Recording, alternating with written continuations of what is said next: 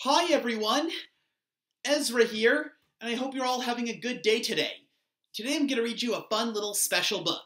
It's called Gemina, the Crooked-Necked Giraffe, written and illustrated by Karen B. Winnick. And it's about a famous giraffe who was a special giraffe who lived at the Santa Barbara Zoo. And I hope you enjoy this book.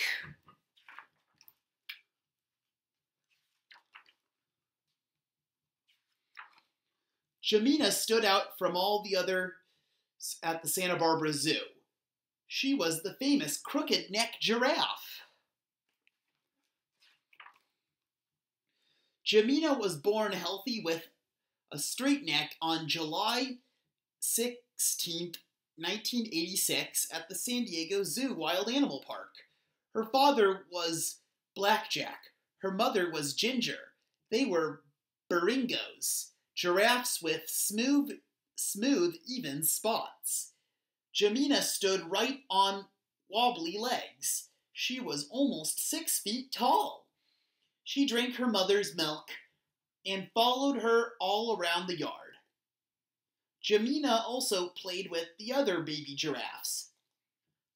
Like them, she grew and grew and grew. By the time she was 1, she had nearly doubled her in height.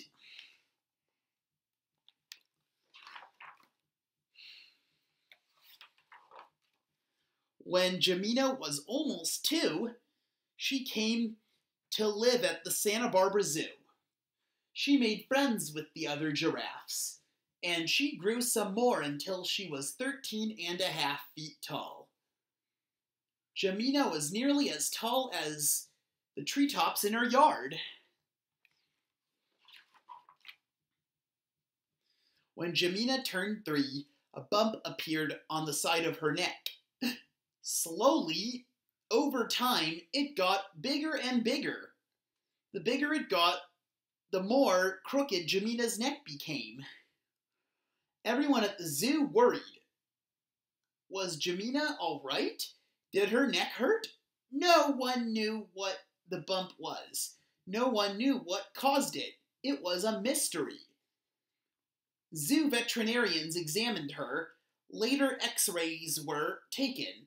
No one would ever know for sure what caused the crook in Gemina's neck.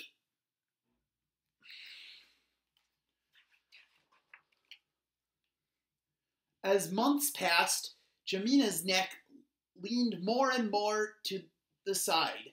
It never seemed to bother her. She never acted like it hurt.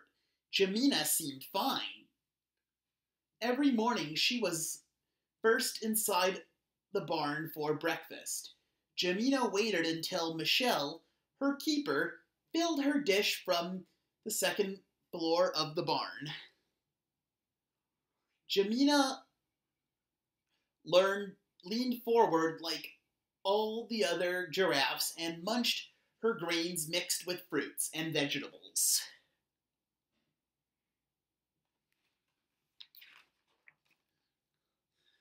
Every afternoon, Gemina walked around outside with the other giraffes. They didn't treat her any differently because of her crooked neck. Gemina was part of the herd. Taru, the male, and the other giraffes, Saluma and Arethea, were her good friends. Hornbills, crowned cranes, and even tortoises kept her company in the yard. Like the other giraffes, Gemina nibbled leaves from the trees. Sometimes leaves from acacia trees were brought in. They were Gemina's favorite snack.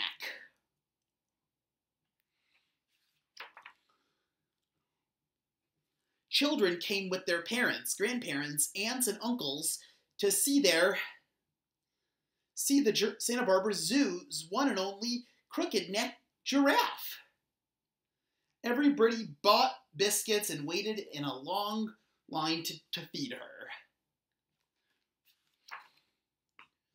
Gemina came up to the fence. Her neck bent far to the side, but her enormous black-brown eyes peered straight at each boy and girl. "Hi, Gemina. Why is her neck crooked? She's so friendly."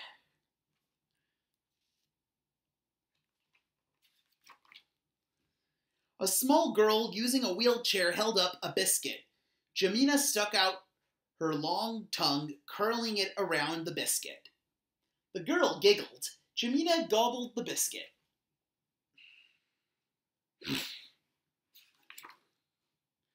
One day, a boy with a condition called scoliosis came to the Santa Barbara Zoo. The boy had uneven shoulders and hips. He leaned to one side. When he saw Gemina, the boy shouted, "That giraffe has a bump like me!" The boy studied Gemina as he walked around the yard. He watched her as she reached to nibble leaves.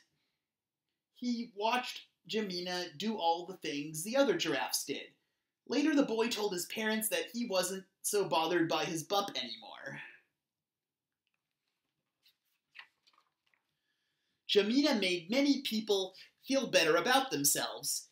They cared about her because she was different.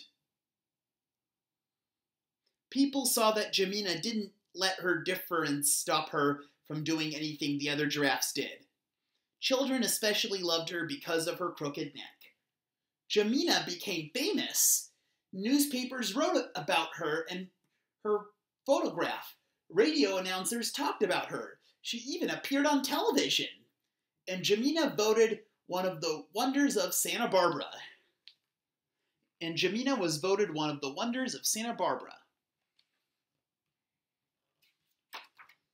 On July 16th,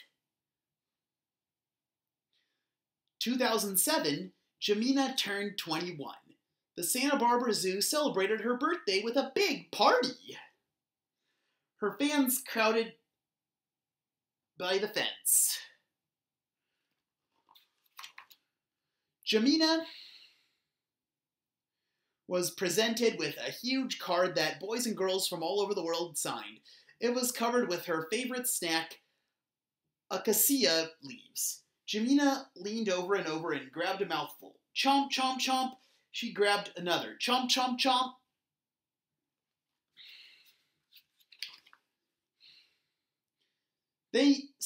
Everyone sang and cheered. Then everyone shouted, "Happy birthday, Gemina." Afterward. The following year, after having lived full life, Gemina died. On March 31st, 2009, a plaque was dedicated in her honor. It sits on a stone in front of her yard for all those to see. Gemina, the crooked-necked giraffe, touched many lives. The end papers in front and back show some of the hundreds of letters and drawings sent by children, all Gemina's fans.